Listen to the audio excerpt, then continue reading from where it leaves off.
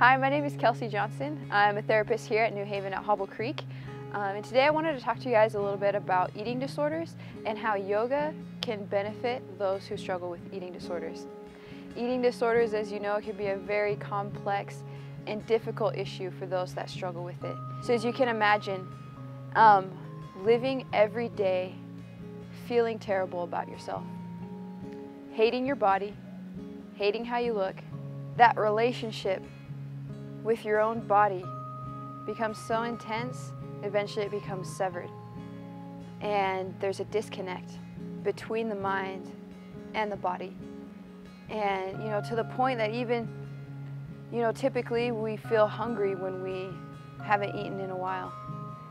And those signals can get thrown off to where they don't feel hungry anymore.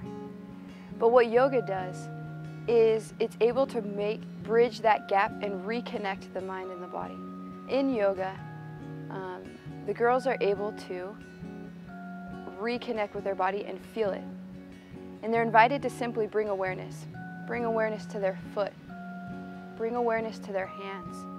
Bring awareness to the stretching sensation in each posture. And slowly they begin to bridge that gap. Now I'm not saying this is, yoga is going to cure eating disorders, but it's another way to help